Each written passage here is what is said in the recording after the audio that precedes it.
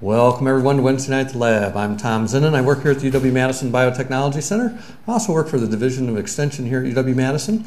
And on behalf of those folks and our other co-organizers, Wisconsin Public Television, Wisconsin Alumni Association, and the UW-Madison Science Alliance, thanks again for coming to Wednesday Night at the Lab.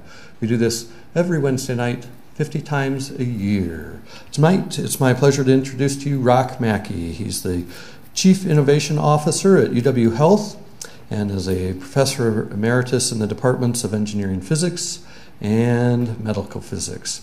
He was born in Eston, Saskatchewan, in the Prairie provinces, and went to high school in Saskatoon.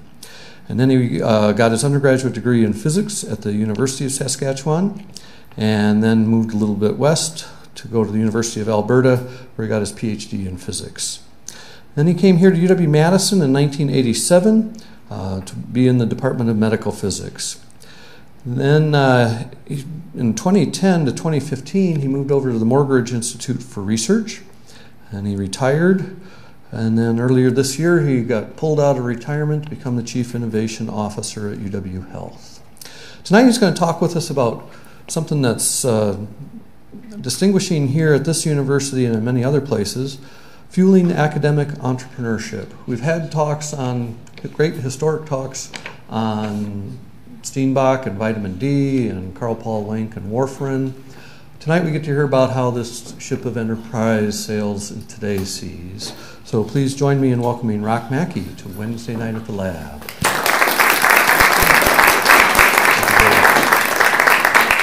Thank you, Thomas. It's a pleasure to be here. This is a great program, and I'm honored to be here talking to you. I'd like to start by dedicating this to a good friend, Mark Cook. Probably many of you knew Mark. He passed away recently. But Mark was a great scientist, but also a wonderful human being and a great scientist, but he was also a very good entrepreneur. And in dedication to him, he used to say to me, he said, if we could harvest the crap from a chicken and keep the chicken alive, we'd make more money out of the chicken crap than we would out of killing and frying up the chicken. And he was very interested in the chemicals that are produced. So in honoring Mark Cook, I'm going to rename it Fertilizing Academic Entrepreneurship.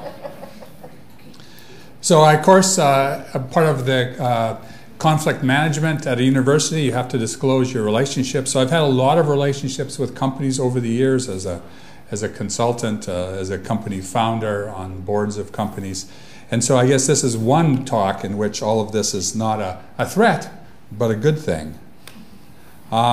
First of all, I think it's important to remember that faculty are rarely purely, solely pure professors of a field or applied professors of a field.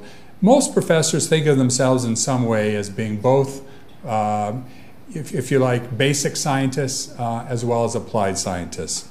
And it tilts a little bit. The humanities, they tend to think of themselves as maybe pure basic, whereas over in agriculture and medical sciences, maybe a little bit more pure applied.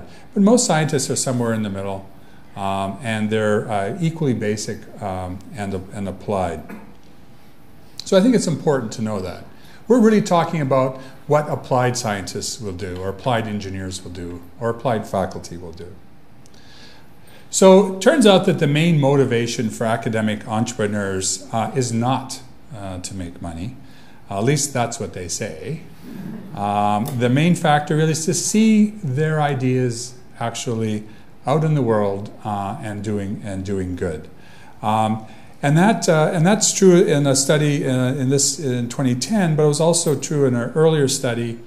Found that non-economic motives tend to be more important to entrepreneurs than economic, or at least academic entrepreneurs than economic ones. And the three most important motives are autonomy, really controlling something, you're fully yourself, and the achievement of seeing your ideas put to practice, and job satisfaction. And in my case, it was I became an entrepreneur not because I wanted to make money. I did it to complete projects, because the projects would have ended if it wasn't passed into a company. I want to ask you and get the audience to say, who are the most entrepreneurial faculty in a university? Is it the business school faculty? Is it life sciences faculty? Or is it the engineers? Medical researchers? Or just completely outside the box fine arts faculty?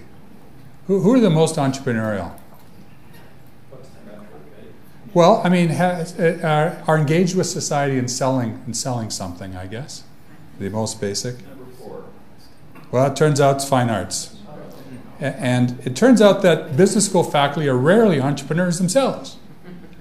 Right? And that's because there's tremendous pressure in the business school to study entrepreneurship or study business, but they're really discouraged from getting involved in business. And I only know one entrepreneur in our business school who is a co-founder of an incubator called Generator. In fact, fine arts faculty are 100% entrepreneurs. Now, why is that? Well, no, I mean, it's really basic. It's really basic. Why are they hired? Why are they hired? Why is a fine arts professor hired? Because they do something that people find attractive or the performance exciting. So they're already engaged with society as entrepreneurs. And the best of them, if they want, they can become professors and teach their craft to their students, right? They may have a grant to pay for the materials for oil painting, and they would paint in front of their student. But that canvas isn't sitting on a university wall. It's going back to their studio, and it's being sold likely in their studio. So by definition, they're engaged with society as artists, and they're engaged as well in teaching art to the students. So there's no such thing as an ivory tower artist by definition, right? So the Wisconsin idea is really central, I think, to this campus. Never be content until the beneficent influence, I love that word, beneficent influence of the university reaches every family in the state. And the classic one, of course, is dairy farming. In about 1880, a sixth of the wheat grown in the U.S. came from Wisconsin, and Milwaukee was our leading grain port. Unfortunately, we have pretty light soil, and so wheat's hard on soil. I'm from a wheat-producing area as well, but the soil has a lot more clay, a lot more substance, and can tolerate wheat growing.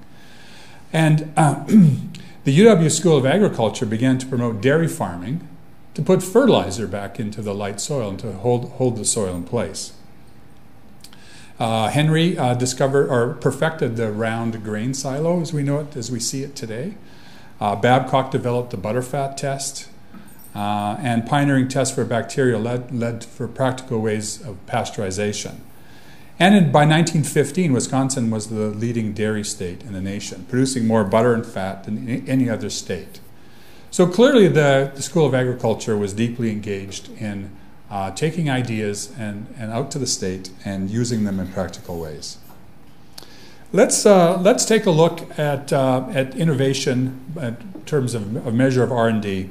And this is from a science article in 2013. The big blue blob there, by the way, the axes, the y-axis is the number of scientists and engineers per million people.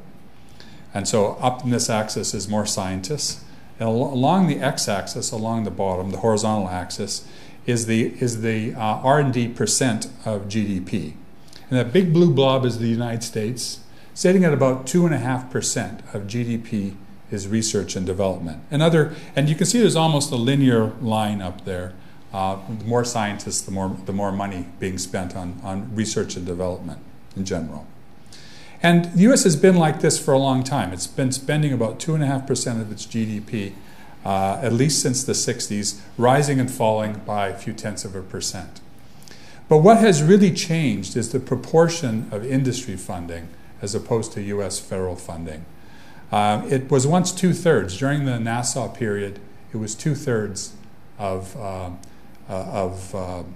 the total R&D spending, and now it's down. Now it's down to about 20%. In fact, I went to the data to complete the last few years, and you see that last little will look like a peak is actually steadily dropping down to about 20%. So industry now is where the federal government was in terms of research and development funding, not the federal government. So we have to be engaged with industry. If we want to get our research and development done, scientists and engineers and medical researchers have to engage with industry. If we look at our budget over time, you'll see the state support, by the way, for the university has dropped from 43% just before I came here. Now it's down to down to about 14–15%. You'll notice that there's two things that have risen here: the gifts and grants, in other words, research from the federal government as well as industry, and you'll see also tuition. But we all say the tuition has risen steeply, right? Because the state has stopped funding us. But even more so, it's R&D. It's the research and development, and we've been particularly successful at this university in doing that. So the role of academia and industry is, I think, much like a mine and a mill. So ideas tend to come, especially the breakthrough, the disruptive ideas, are coming from academia, but they need to get implemented and refined in a company. And I like to say the mill won't last long if there's no mine, but a mill is required really to get the product to market, to refine the ideas. So the ingredients for a successful university is excellent facilities, decent funding, but excellent faculty, staff, and trainees. And maybe trainees are the most important. The better students you have, the better the science is going to be. And the result of that, the Venn diagram of putting all that together in the center, the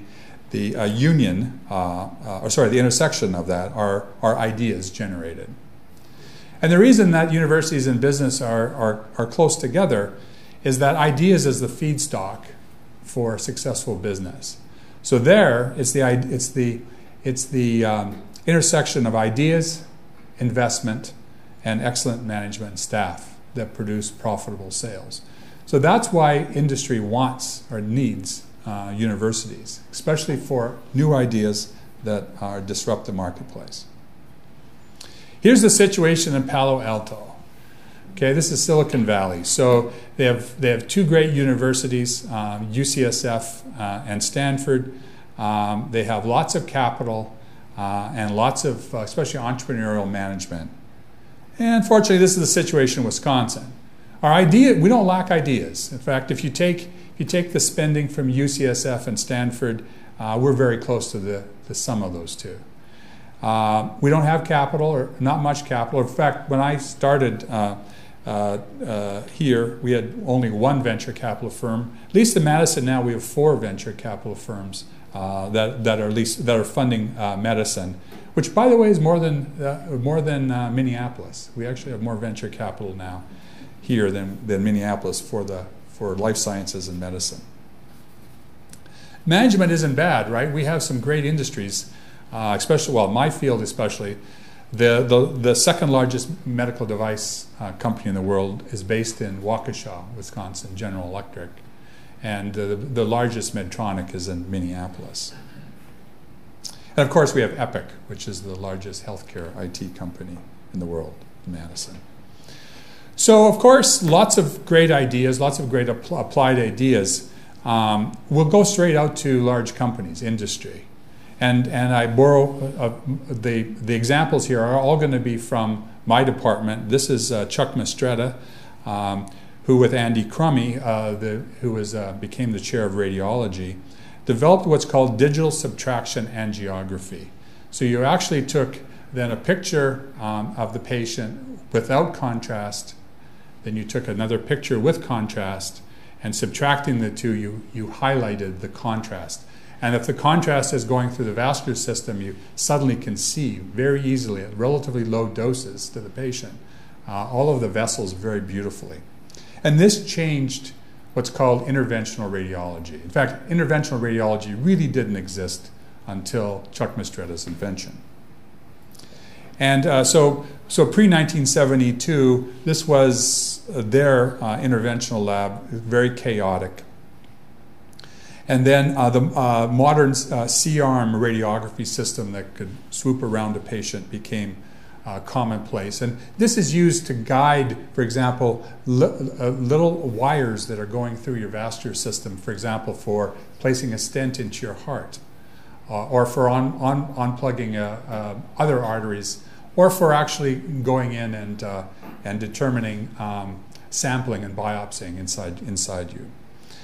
The CT scanner has started to take over this role too, and so the interventional suite is changing. And all of these inventions were developed at the University of Wisconsin, and all licensed non-competitively to all of the major companies, Philips, Siemens, and General Electric. So non-exclusive licenses. And again, this university has transformed this whole field. In fact, Chuck Mistretta's group. So in fact, the University of Wisconsin Medical Physics Department has had a lot of spin-offs companies.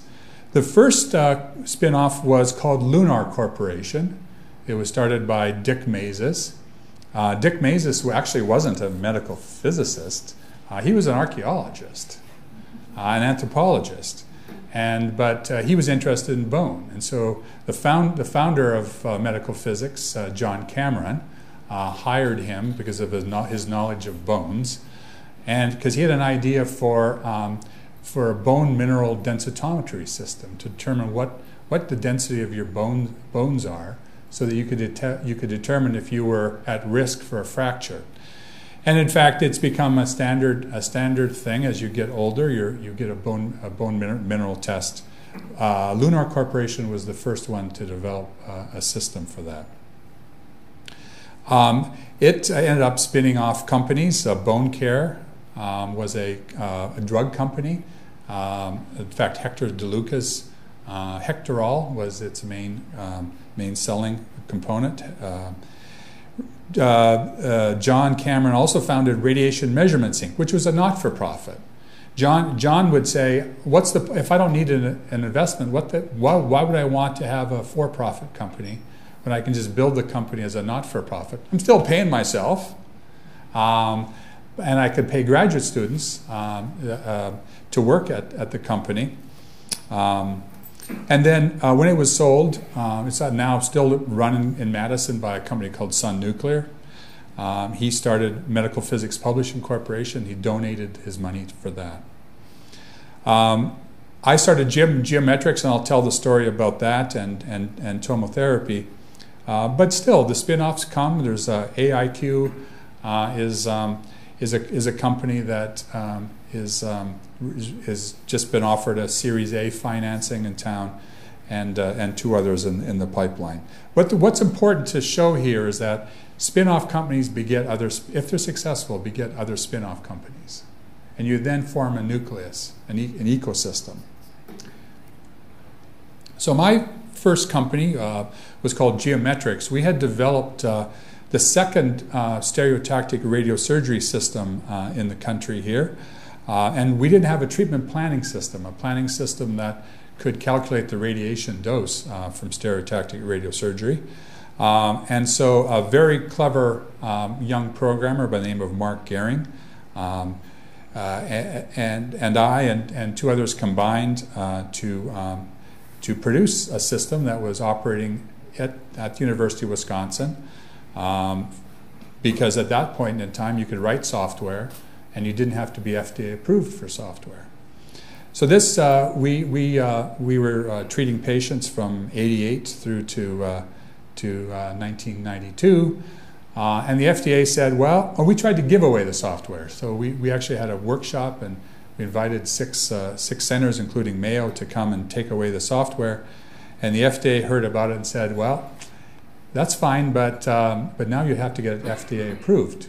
So we went to the hospital, UW Health, well, UW Hospital then, it wasn't UW Health, and said, give us a little bit of money, we'll get it FDA approved, and you can sell it. We'll find some way to sell it. or get somebody to buy it. And they weren't interested in that, but they said, well, but thank you very much. You've reminded us that you've done a great job here, but the programmers that we hired who did this, we have a little bit of a budget cut going on, and unfortunately we have to lay those guys off. So geometrics was actually was taken out of the UW hospital and turned into a company. The chairman of our department kicking and screaming because he felt it was his company. It should be his company. But the university said, well, we don't have a work for hire policy. So, the people who actually wrote the code, the copyright owners, owned it. We weren't stupid though. We donated. We pledged to donate back the $300,000 it took to write that the hospital paid for it, thinking we would never ever have to pay it up. But it turned out the geometrics was extremely successful. It produced this is from 1994, fully 3D images. It was excellently designed. Mark Gehring is a genius at interface, and still is a local entrepreneur doing very, very well. You might have heard of a company called Propeller Health. Mark was a founder of Propeller Health as well. Well, we built on, again, the treatment planning aspect was extremely important, but Paul Reckford and I, Paul was also a co-founder of Geometrics, we ended up selling Geometrics in 1996 to a company that had actually given us an advance against royalties. We were so academically inclined that the only way we knew how to do business was to get an advance against royalties like a book deal. And in '96, the company that had essentially advanced us the money was squeezing us. So we ended up selling Geometrics to that company. By the way, that company was sold to Philips, so it's still operated in Madison. Geometrics is still part of Philips Medical, and it's in Fitchburg. By the way, that company ended up dominating until recently the whole area of radiation therapy treatment planning, and we estimate about 2 million people have been treated or have used that planning system around the world for radiation therapy. But Paul and I had an idea for an advanced radiotherapy machine called tomotherapy, and these are some of the very very complicated dose distribution. So red is a high dose and blue is low dose on these images. You can see that we could sort of sculpt the radiation dose and protect normal tissues. This was never done before then. Conventional radiation therapy, you blasted it away with a couple of fields, and here we were applying fields from 360 degrees around the patient. And the system was called tomotherapy. It looks like a CT scanner because it was a CT scanner. So it was the first machine to actually have a built-in CT scanner into the machine. This is what it looked like in 2007. But it had a genesis, of course. So this is what it looked like in 2000. And the backstory here is that before we had sold Geometrics, we had started working on tomotherapy and tried to find a backer for it, an industrial backer. And of course, GE, being in our backyard, was the logical choice. So GE funded us from 1994 to 1997. And unfortunately, they had an accident where one of the service personnel left the machine in an unsafe condition, and it ended up killing a patient in Spain. And Jack Welch owned General Electric then, and they decided to get out of radiotherapy because they were number 4, and they felt, well, you know, this tomotherapy thing looks interesting, but we're cutting our losses. We're getting out. Had GE continued, I'm sure they would have got a unit out much earlier. But this was the prototype based on a GE CT scanner. This was actually built here at the University of Wisconsin at the Physical Sciences Lab out in Stoughton, which is one of the great machine shops owned by a university in the country. I was pretty proud of this. We moved it into the clinic in 2001. You can see the covers weren't very sophisticated looking. The covers were actually done by a boat builder, a local boat builder, and it was fiberglass, and it had flotation between 2 fiberglass sheets, right? So it was very quiet. And if it was thrown in the lake, it would float. But it looks a little clunky. We also engaged the vet school because they have animals to treat too. So we have a radiation therapy program in our vet school, and this is one of the patients. So dogs get sinus tumors, and so the sinus tumors tend to be right between the eyes. And the conventional way to treat it was with 2 fields that could eradicate the tumor, but the animals would go blind. 100%, it was a side effect, 100% blindness. We showed that you could get 0% blindness and still treat the tumor with tomotherapy. So it was hugely successful. In fact, they have a commercial tomotherapy machine at our vet school, one of 2 in the country that do. The first patient was treated in 2002. The patient actually on the left. I'm the cameraman for that photo. And the second patient is shown on the right. This is what tomotherapy. You can see our very clunky early version is not nearly as sophisticated as the commercial version was.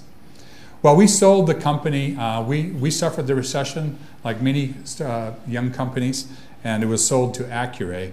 Accuray still runs the company in Madison. In fact, they were a California company and moved their manufacturing to Madison. So it's one of the successes of Madison, at least, that you moved a Silicon Valley company to Madison instead of moving the company out of Madison to Silicon Valley. After that, I started a company with Mark Gehring and 2 others called HealthMine. And this is a company that is mining data from medical images, from radiology images, because there's information in the data that the radiologists really, it's very difficult to see. Things like texture, exotic mathematical constructs like kurtosis. And so there's about 500 standard image processing metrics that you can harvest from the data to characterize disease. So the idea is to generate information that can describe the phenotype of disease. So the idea is to do what's called quantitative imaging, where you're extracting mathematical metrics out of the images, use that for decision support, and then later on, when you have enough data, to actually mine it. And not just mine it to determine, for example, cohorts of patients that could respond to this drug versus another drug, but to actually go and define disease in terms of the phenotype of the image. Another company that I've worked on since I've retired is AstroCT, and again, I've had a long relationship with the vet school. So this was with 2 vets, including the chair of veterinary medicine, Mark Markell. And the idea was to build, they came to us and said, can you build a CT scanner that would scan horse legs? Because horses sleep when they're standing up. And we don't have to put them under general anesthesia and put them into a CT scanner to image the legs. We'll be able to just scan them vertically. And they said, yeah, well, that's easy. We just turn it on the side and raise it up and down. And they said, well, it'd be really nice if you could turn it 90 degrees and scan their heads too. So anyway, we did it. And I'll just show you a little video here of what the unit actually looks like. This is our unit at the University of Wisconsin Vet School. It's the first one. It was installed last October. Scanner can scan legs of horses 2 at a time, or scan the head and neck. The unit was built with safety in mind. In fact, it was built so a horse actually walks across the unit and gets to a central pedestal, and the scanner rises up to scan 2 legs at once. For diagnosticians like myself, this is a big step forward. It's a great step forward for the profession, for the industry, for the animals' care, and it can be done safely and effectively. The first day was very exciting. We scanned 6 horses of various breeds and sizes. Of those horses, 2 of them showed that there was pathology in their legs that weren't identified on radiographs. The installation and assembly was completed mostly on the first day, and by the second day, the unit was up and running.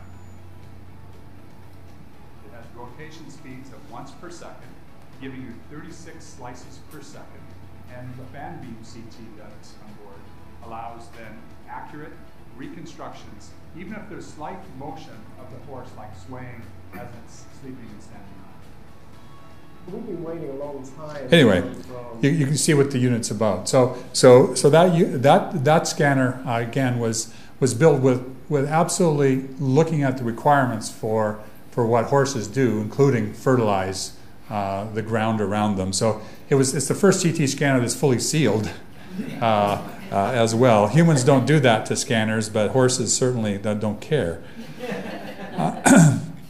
So another company that we started is a company called Onloom, and fluorescent guided surgery is something that's starting to be used. And the trouble is to see the weak fluorescent signal from markers that either vascular markers or tumor markers, you have to turn out the lights. And surgical suites with the lights out aren't a very safe place. So we developed a lighting system so that you could capture the fluorescent glow with the lights off. And it was actually a very simple idea. What you do is most of the time the lights are off. But high performance, very bright lights come on for a very short period of time, 5 or 10% of the time. 90 or 95% of the time the lights are off. But that's repeated at 180 hertz. So from the human eye, it looks like the light is nice and steady, but a high-speed camera imaging it sees the white light signal and the fluorescent signal. And most of the time we want to capture the weak fluorescent signal. And so this is our solution.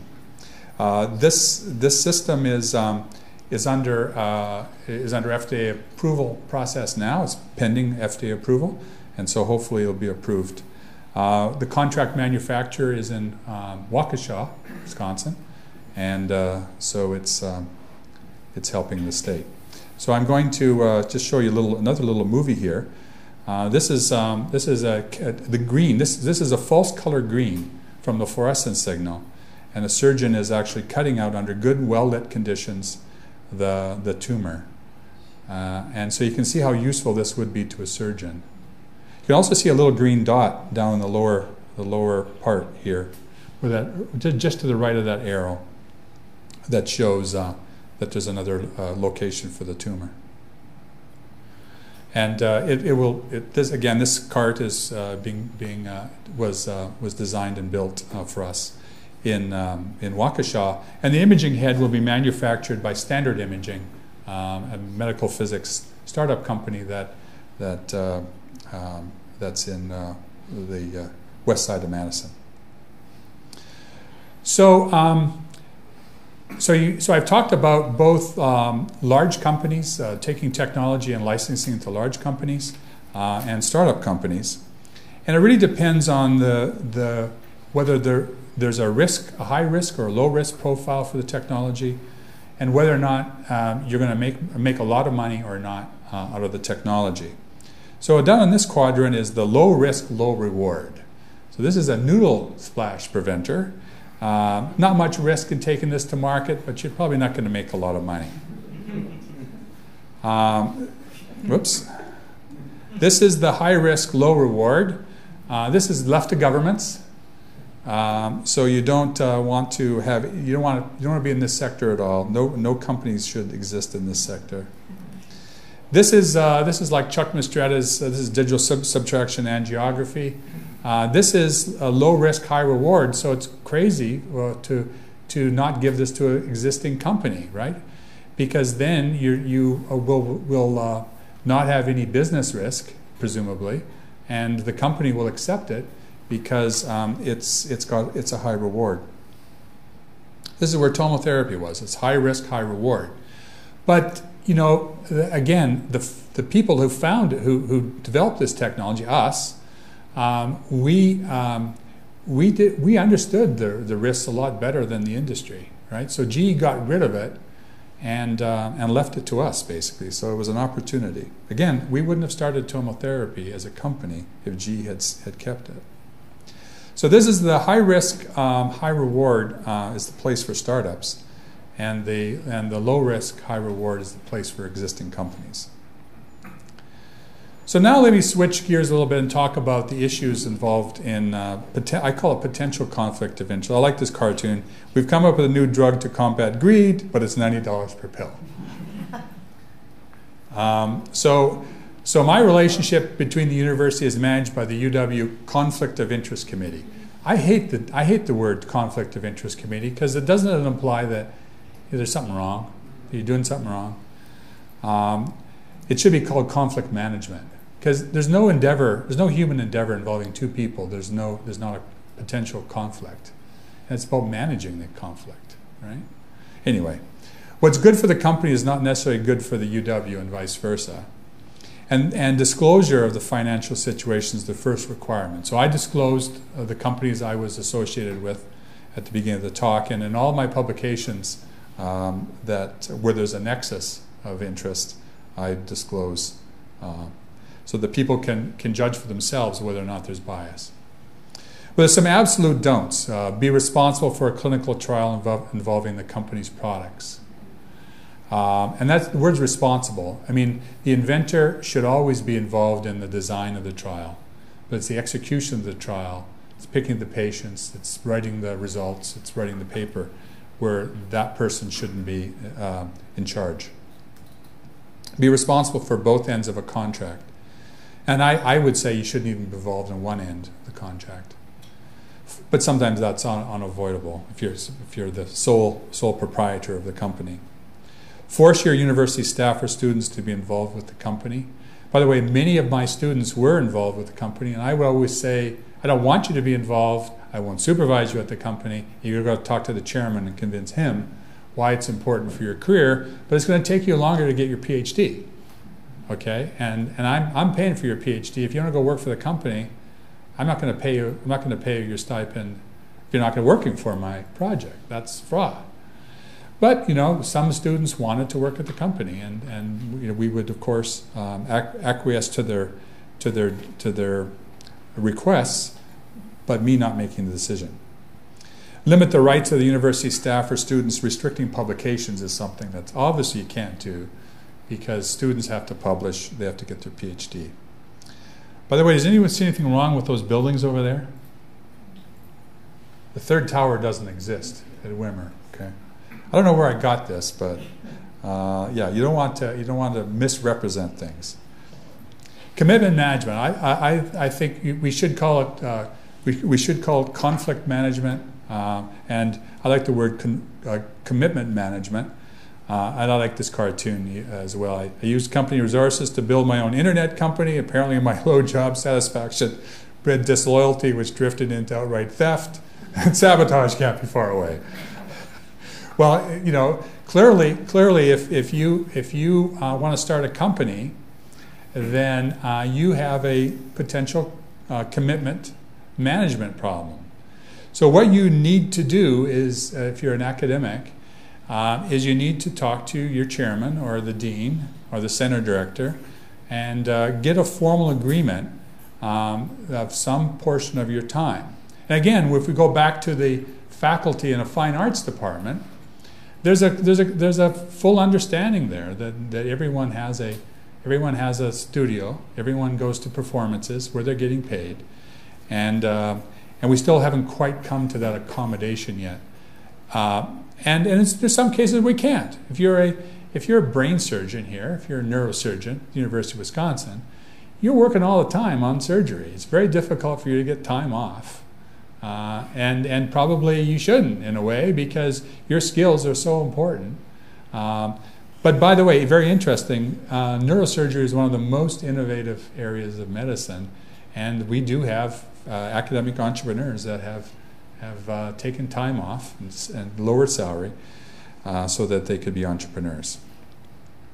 You must not do business at your institution's place of business unless it's part of an agreement between the business and the employer. And there's a general acceptance now of what's called de minimis use. So if you're making a local phone call, you don't have to run out in a snowstorm on the street corner, use a cell phone for a business call. You can do that if it's not costing the university anything, and if you have a commitment for some of your time. Because once the university says that you can spend, say, a day a week on your consulting or on your company, they're essentially taking that commitment inside the university, right? So they're saying, we're taking a risk that you're going to be engaging with society, taking your ideas out into the marketplace, and we're okay with that. Other examples of de minimis use is if the department's not charging for Xeroxing, then why should your company? If 20% of your time is being devoted to the company, then, you know, and no one's getting charged for the research grants for using the Xerox machine, or using the blackboard in the conference room when it's not being used. So de minimis use is generally accepted. But when in doubt, the first obligations to your institution. Well, one of the important factors, I think, especially here, is that you know, startup companies are important for economic health. And you know what? We're just about dead last. This is 2017. We ranked lowest in the country in startup activity. And startup hubs stimulate economic growth. It results in better education and infrastructure. And young people gravitate towards regions of strong startup activity. And you know, I'm proud to say that, you know, tomotherapy has been very popular in Wisconsin. There's 13 operating tomotherapy machines at most of the cancer centers in the state. It's still manufactured by Accuray, as I mentioned. They moved their other product line here as well. They utilize part suppliers throughout Wisconsin, and there's 405 centers, about 700 or 800 tomotherapy machines operating in the world. This is Accuray revealed to me the relative spend. They didn't want to know what the cost of goods was, but this is the spend of Accuray for its products in Wisconsin. 31% of their cost of goods comes from Dane County, but it's not the biggest. Waukesha County, 44%, and if you add up all the counties around Milwaukee, about 2/3 of the economic development from tomotherapy is in the counties around Milwaukee. And why is that? Well, Milwaukee is still a great manufacturing hub. Again, my friend Mark Cook did a similar thing. He looked at the impact of UW agricultural spin-offs, and this is 3 companies that came up from CALS. 29 Wisconsin counties benefited from his spin-off from agricultural spin-off companies, and it just shows the 3 of them, including one that Mark started himself. So a few years ago, in fact, in the period of time when we were getting a $200 million budget cut for the system, the UW-Madison did a budget report that showed what the overall economic impact of the university was. It was about $15 billion. And interestingly, the economic or the state and local revenue from the economic impact was $847.5 million coming back to the state coffers. This is state coffers from the $15 billion spend from the university, and it's including its spin-offs. So it turns out that then the university was getting from the state $443 million. So that's a pretty nice little business we got here for the state, right? So the university is returning about $1.30 to the state coffers for every dollar spent. And a lot of that is coming from spin-offs. The university has 362 startup companies that have spun off, contributing $2.3 billion. So $15 billion is the total, including the startups, and $2.3 billion is the startups alone. So a university then is wise to create startups economically for its state. So a university then can incubate ideas. In fact, incubation can be before even a company is formed. You could then provide seed funding for the startup. If you're lucky, that financing then will happen and the company can grow. And then if all things go in the right direction, there's some payback. In the case of medical companies, it's improved healthcare as well as money. which goes back to help the community. And of course, the community is involved often in mentorship of the startup companies. We have business community that's very generous in supplying time. We also have small business innovative research, the special research and development funding from the federal government. And that results ultimately in returns and very often donations. I know almost no academic entrepreneurs that have been successful that haven't generously donated back to the university.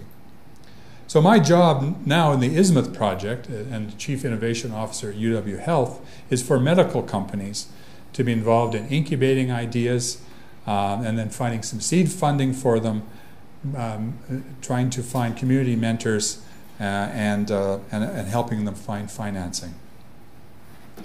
So the Ismuth project has a lot of partners. We actually have a pretty nice ecosystem on this campus now. We have groups like the UW Law and Entrepreneurship Clinic, which gives law advice. It's law interns from the law school who are then supervised by practicing lawyers, just like residents in a hospital. But these are lawyers to contracts, incorporation documents. Discovery to Product (D2P) is a successful program to incubate companies, the startup companies. Forward Bio is a program in engineering. The Center for Technology Commercialization is a statewide organization. Was part of Extension, and then WeSolve is a group of postdocs. It's an independent postdoc and graduate student organization that provides consulting to startup companies. And then there's Merlin Mentors. There's a lot of very nice programs to help entrepreneurs. We have drop-in hours at the Ismuth project on Mondays and Wednesdays to support people who come to us, and we get drop-ins saying we'd like to figure out, we got an idea, we'd like to do something with it. So examples are, who knew that we had the leading surgical coaching group? This will probably be a not-for-profit instead of a for-profit, but still adds economic development. Image processing for outcome analysis, very similar to HealthMine in some ways, but clearly different, a different direction. Continuity of transitional care. Again, we have a group that basically teaches health systems that how to properly transition patients from the hospital back to the home or from the home into a nursing home. Traumatic brain injury assessment. This is something that may be, in fact, a joint program between the athletic department and UW Health.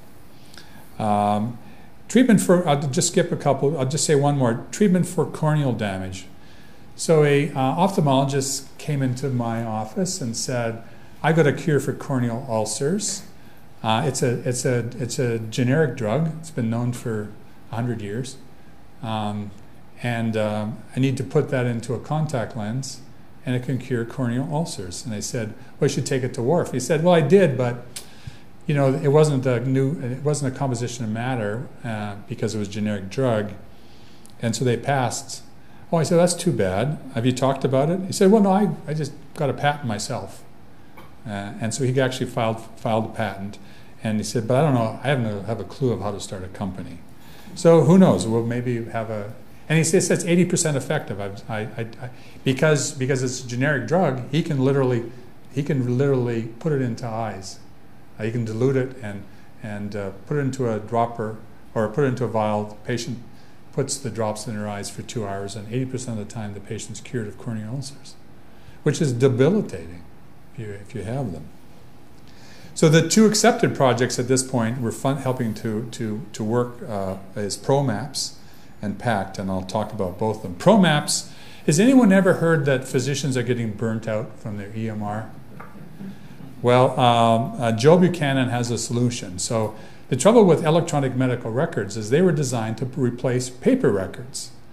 And the trouble, of course, with paper records is that the information isn't well organized. And it's relatively easy to flip through paper and find information, but it's hard to click through screens to find information. So he's finding a better way to organize it.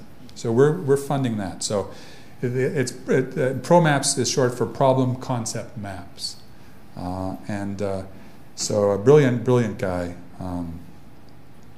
Another genius, fellow Canadian actually, Jacques Gallopo, is the PI at the Program for Advanced Cell Therapy. So Jacques has got technology. It's amazing technology. So what you do is transplant patients are immune suppressed by definition, right? So they can get simple viruses that would give you a common cold or flu, will kill patients, or force the physicians to not have the patient take the immune rejection or the immune suppression drugs in order for their body to fight the infection. But that results in the loss of the organ, or in a bone marrow transplant, a near-death condition. So Jacques does the same thing that you would do for the original bone marrow transplant donor, or for the organ donor. He goes and finds relatives, tends to be relatives of the patient, sons and daughters, or brothers and sisters who have a similar immune what's it called? Dave, help me. In other words, a matched donor, and just extracts blood from them, and he can go and find the T cell, right? The white blood cell that carries that particular viral antibody, right? And these are very common diseases. So, the one he's working on is cytomegalovirus first, CMV. 50% of people have antibodies to CMV. He finds those cells that are expressing the antibodies, grows them up to 25,000 cells per kilogram body weight, and inject it into the patient who is fighting that viral infection. And it's very specific. It just goes after the virus, but doesn't bring the immune system up to full competency, right? So, and it works about 80 to 90% of the time. Fantastic. So that's the kind of technology we're going to try to spin out as a company. So how could the academic entrepreneurial climate be improved? Well, here's some examples, ideas. Encourage domain-specific business and entrepreneurial training classes. Develop incubator programs for promising technologies.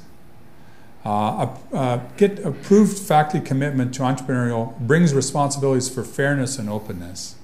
So I think once a entrepreneur is approved to work on their company inside the university, then the university should be really getting behind them, I think, because after all, they're not.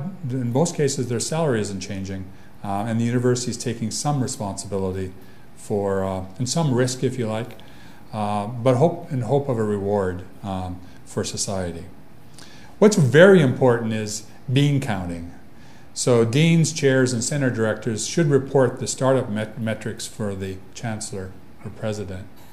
And by the way, in the memo that would go to them, they would say that startups are a good thing, not a bad thing. You might have to tell them that. Rationalize conflict management protocols. And again, I like the word conflict management.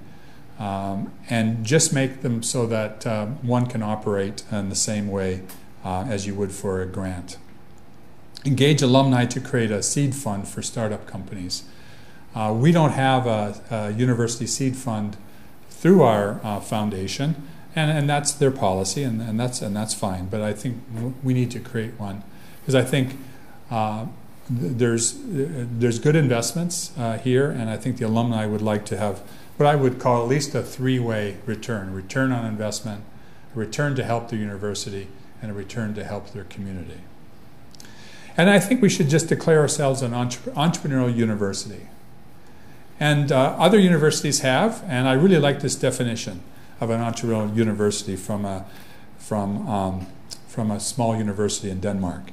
It's a knowledge-generating and culture-bearing institution that contributes to technological, economic, social, and cultural innovation in the surrounding society through entrepreneurship and the communication and exchange of knowledge.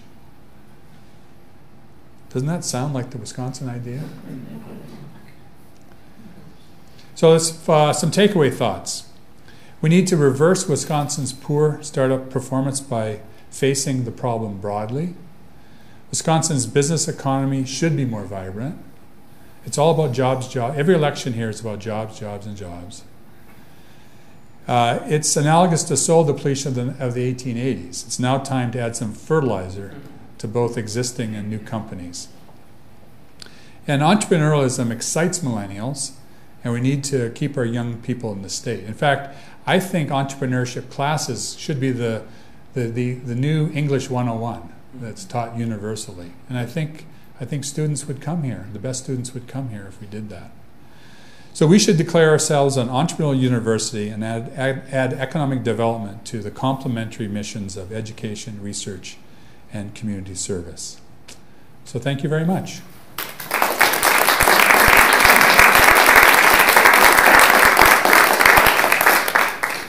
So I'd be delighted. I'd be upset if you didn't ask questions. Yes? With rising healthcare costs, how do you look at the conflict of preventative healthcare versus treatment, and is that part of a social impact investment that you? No, absolutely, absolutely. Your questions about isn't saving money a very important part of healthcare? And yes, it is.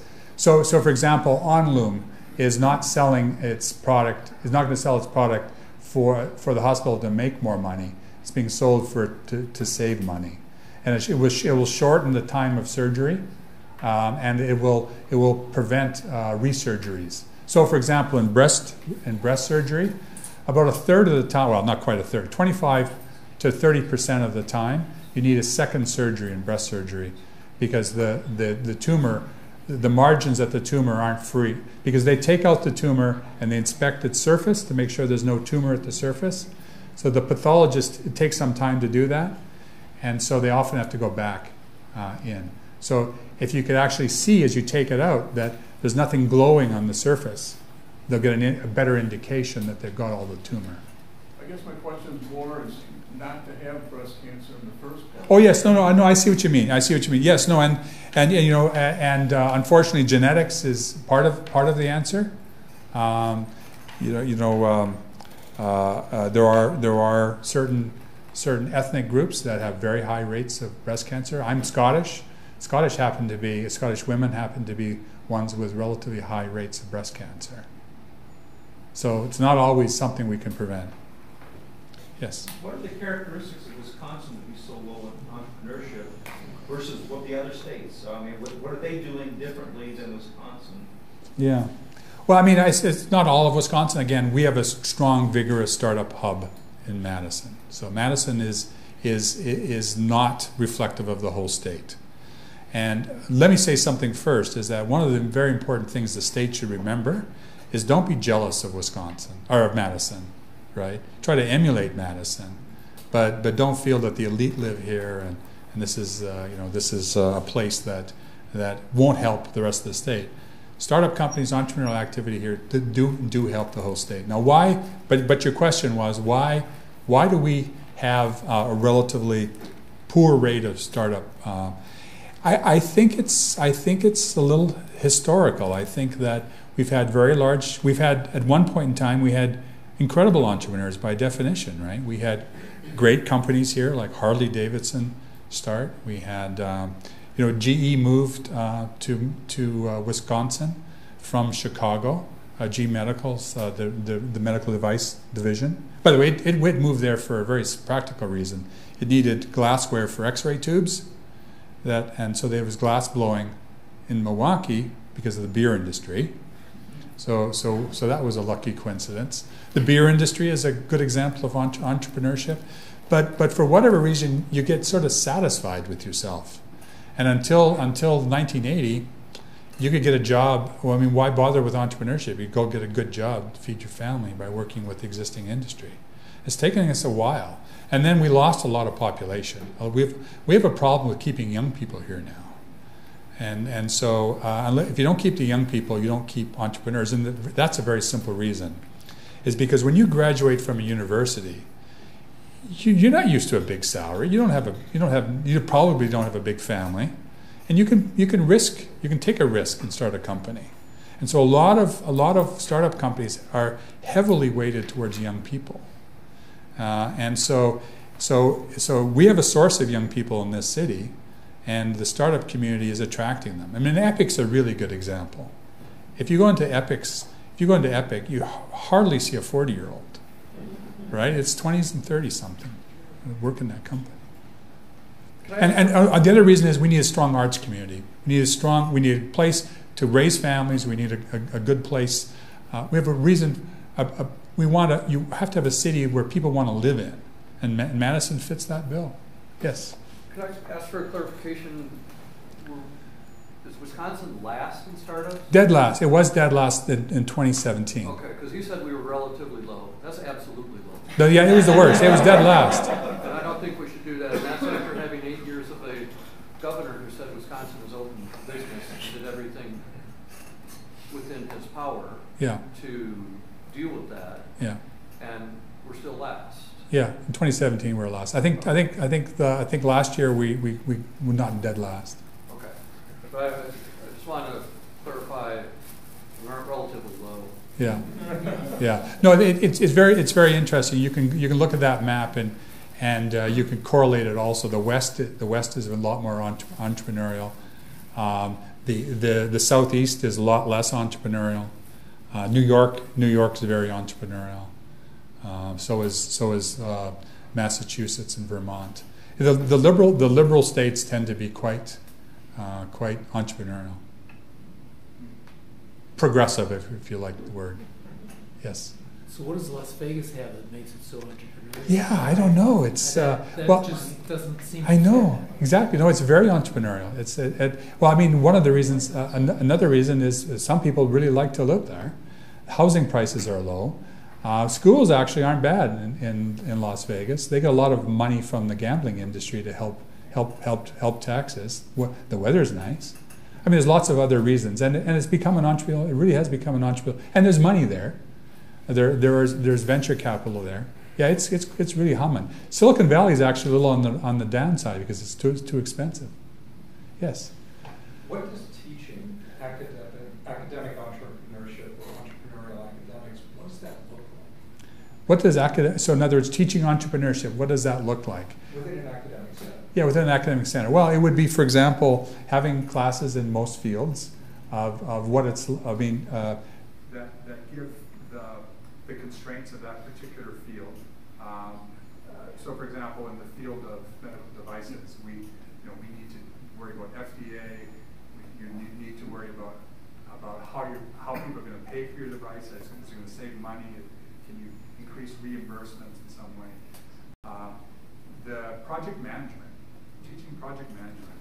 Academics are lousy at project management, right? And the reason for that is we do too much divergent thinking and not enough convergent thinking. And there's difference between it, right? It's the blue sky is all about universities, and focusing in solving particular problems needs a lot of detailed management of scope, schedule, and budget that we really lack in university. Rob, could you check your audio because the PA system seems going on. Oh, is it blinking? I don't know. It's red. Oh, maybe the battery is dead. But I don't think they're recording this now necessarily. No, but it's still being recorded. So let me. It looks like the battery's totally dead. But anyway, yes. What is your relationship with WARF? Well, WARF is a great institution. So I have more than 50 patents, and I would say 80% are through WARF. So my personal relationship is very good with WARF. I think they're a tremendous organization, and people have forgotten what WARF's mission really is. WARF's got two missions. to help the University of Wisconsin and to help inventors get patents and license them. And of course, when they license them, they generate revenue that will help the university. But they've done something very wise, I think. They don't, in any given year, they don't give all their returns back to the university. They've kept a war chest over the years. They've built it up so that they can protect their patents from lawsuits. And tomotherapy, by the way, was challenged by Siemens in Germany. And WARF fought them in a German court. And then Siemens appealed again in a German court, and WARF spent the money to go and win, and they won it. And so, you know, again, they were returned handsomely on the tomotherapy patents, but it requires a strong war chest to defend your patents. And also, if you build up an endowment like they have, when the university really needs the money, they can put more money in. So when we lost $200 million, WARF stepped up and increased the amount of money. In fact, the impact to UW was $70 million, and they helped a lot in providing extra money. Tom? In your one passage, when you're talking about the programmers going from the university to the company, you said something about we don't have a provision of work for product. Or work for hire. Work for hire. Can you explain to people what that Yeah. is? Because I think the University of Wisconsin-Madison is unique. Perhaps unique. It's unique, yeah. It's nearly unique. So yeah, we don't have a work for hire provision. So if you work for a normal company, you walk in the door, all your inventions are owned by the company. And that's true of universities too. If you're a faculty member at a university, you don't own your IP. The university does. And the university made a decision a long time ago that, and it was based on the university normally wouldn't take the revenues from a book deal, the royalties from a book deal, away from a professor. And somebody said, well, why should you be taking the royalties from a licensing deal? And so the university says, yeah, no, that's a good point. We won't. But the Bayh-Dole Act came along, and the university had to pick who their tech transfer agent was for federal funds. So now, if you have federal dollars, your invention has to be taken to WARF. But Geometrics, my first company, there was no federal money in it, and so we didn't have to take it to WARF, and didn't. And is that one of the reasons the Mortgage Institute is a private in that condominium across the street? Yeah. So mortgage was set up for two reasons really. One of them was to protect academic freedom, because if you forget when it was created, there was a heavy threat that we would ban stem cell research in the state, or at the state universities, and it was to protect Jamie Thompson. I would think that was the number one reason. But there was also an opportunity to do things a little bit differently, not for investigators not to be so near-term grant driven, but you could have a bigger vision. And so so the 5 years I spent there was a fabulous place. So I worked on 155 projects throughout the university with other people. And Kevin Elisari, who many of you know, has taken over my position there, and he's doing the same thing. So it's really a catalyst for instrumentation for the whole university. Yes, the front first. I think the way we teach education, not only for medical students who get a MD, just like we have MD, PhD, where PhD students go on to teach and research. Can we think of any MD program where the students, as they are going through medical school, there is an entrepreneurial bent given to that, so that they can explain, just like the heart surgeon DeBakey invented so many tools, so that the students, and we can call it PhD entrepreneurial fellowship. That'd be fantastic. You know, And not only that, if you look at engineering and computers, people like Bill Gates and Zuckerberg, they just dropped out of freshman class and went on to invent new things. But I guess the same thing cannot be said of medical. It's so difficult. Another thing, whatever you invent in medical has a longevity because the disruptive technologies don't affect it for a long time. Right. As opposed to consumer-based software or hardware companies, Yeah. where the risk is high, Right. and the failure rates can be high. Right. Yeah. But your first point, wouldn't it be nice if med students and residents learn something about entrepreneurship? In fact, we have a group of med students that self-organized, and they're teaching themselves entrepreneurship. So there's a club, if you like, an entrepreneurial club in the med school of medical students. So we're starting. And then you're absolutely right about the long time it takes to get any kind of products into use in medicine. I say it's a half a generation of a physician, right? You get the young people that adopt a new technology first. The older physicians, they just want to retire. They don't want to bother learning anything new, and it takes about a half a generation to move new technology forward. Yes. You mentioned that Madison has got a rather proficient use of startups and WARF working along with them. Is there an effectiveness with WARF via statewide level though? So there's a companion state WARF program, and it's run through the regents, through the central administration. And of course, they don't have the war chest that WARF has. They partner with WARF. WARF is their big brother. WARF, helps them assess technology and so on. And then Milwaukee, UW-M has their own WARF-like institution, tech transfer institution. But again, we were the first tech transfer institution in the world at WARF in 1925. So we have this great history. And again, this war chest has been slowly built up over the years to help the inventors and the university. So it's going to take another 100 years for the rest of the state to kind of catch up or whatever you want. Well, I mean, if the government would give $3 billion to the state, to the rest of the state, to create a WARF, it wouldn't take that time. If you think about it, again, the return from the university to the state is so large that the state government should think of ways that they can capitalize on this great resource. We are the engine of the state. I mean, we make money for the state. And by make money, I mean we return tax dollars. Every dollar spent, again, is $1.30 back. So the question, of course, you don't want to waste money, but you could say, let's use this engine. We've already got this engine. Could we add another margin of 10% more spending to the university, and get correspondingly, that 30% return?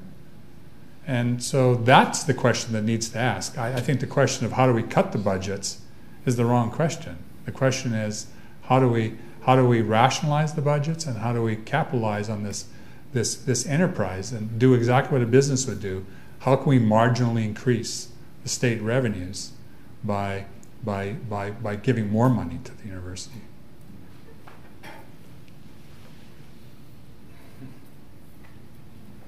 Yes.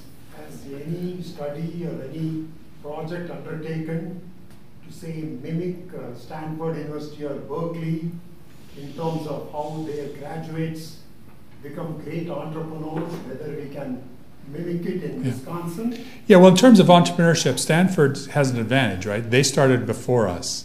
So with Hewlett and Packard and Shockley Electronics, and we're talking about the 50s, right? So they had a strong, robust entrepreneurial programs back then.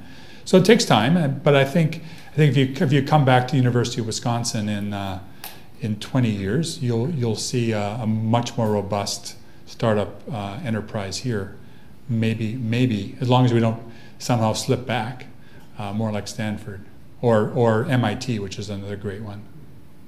There's a question over, yes, in the back. You had a risk versus reward matrix, and I wonder if you would include in that the challenge of interdisciplinary science and the language barrier between the team members of your company, a startup company. Yeah, no, I talk about this a lot. I say that that you know what, to these scientists, right? And I'd say, you know, if you go into a company, your marketing manager is not a scientist, right? Your salesman's not a scientist. In fact, likely as not, your salesman is an English lit major or maybe a psychology major, and your marketing manager was probably in the fine arts department, right? And so if you really want entrepreneurialism to flourish, then let's get the students from all these fields together in entrepreneurial clubs, so that they can learn from each other and they can learn the corresponding skills that really require to start businesses and be successful. Yeah, it's a lot about communication, and again, you know what I tell, there's an engineering entrepreneurial club, and they're in fact the largest engineering entrepreneurial club in the country. And they have prizes that they give out, and I was at their award ceremony. It's the largest amount of prizes that they give for this club. $85,000 worth of prizes they give out. And I tell them, you know, you guys need to go and recruit some people from humanities and from the arts to join your club, because you're then going to get some great creative ideas. It's the collision of these ideas that are going to generate successful businesses. And that's why it should be the 101. That's why it should be the new English 101. Yes? Yeah, I just read something. It was in the paper, I think last week, did a survey of millennials. And the survey showed that 70% of the male millennials think they're going to be millionaires in their lifetime. Well, they will because of inflation, but... on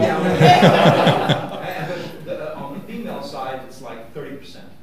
So it's the difference, and I'm wondering, millennials, entrepreneurship excites millennials, but it seems like their reality, how they're living now, which is worse than we did at that age, versus the reality of the illusion that they may become millionaires, causes a problem in them not working hard enough or not having the skill set to take advantage of.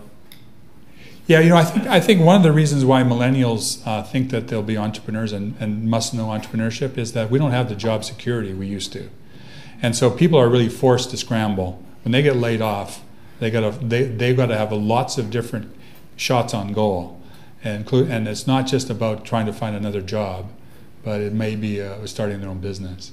So that's just the reality. I mean, most millennials were probably facing a career of 20, 30 jobs.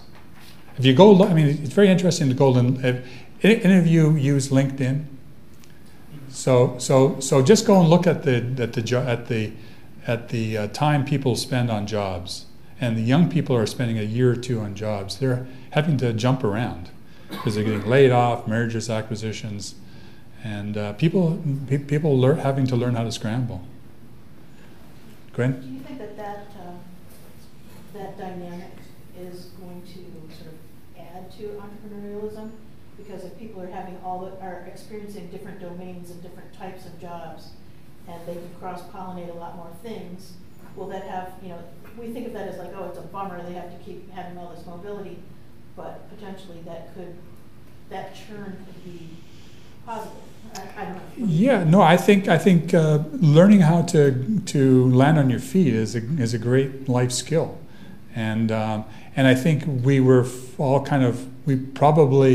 our economy has been at least partly driven by the fact of the uncertainty in the economy, or the uncertainty in personal life, because people are forced to be a little more creative, I think now. I know my kids. I mean, they think that they're going to be doing all kinds of things in their life, and they're willing to move around. Any other questions? Well, thank you for coming out on such an awful evening.